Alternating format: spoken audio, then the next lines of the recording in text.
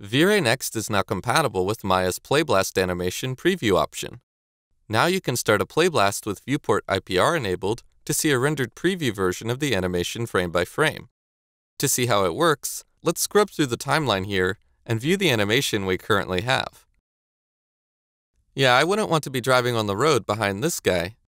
Let's return to the start of the animation and right-click on the timeline to test the Playblast without running V-Ray yet, just to ensure the animation works as planned.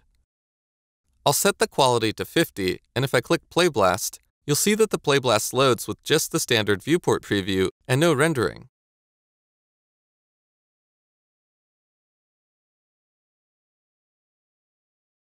Okay, let's return to the first frame of the animation, and this time start the Viewport IPR by clicking the V-Ray icon in the top left corner. We can also enable the NVIDIA AI denoiser in the viewport by clicking the button to the right, which will very quickly denoise our rendered Playblast and give us an even smoother result. Now, let's open the Playblast Options menu again. This time, we'll increase the quality all the way to 100, and just make sure the scale is set to 0.5, so our preview will be 50% of the size of the viewport. Now, we can simply click Playblast and wait for the animation to render.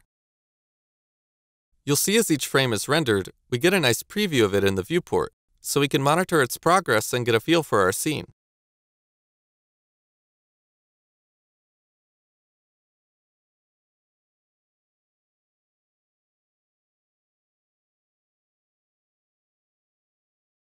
And when it's done, the rendered animation will automatically open in your default video player so you can watch it.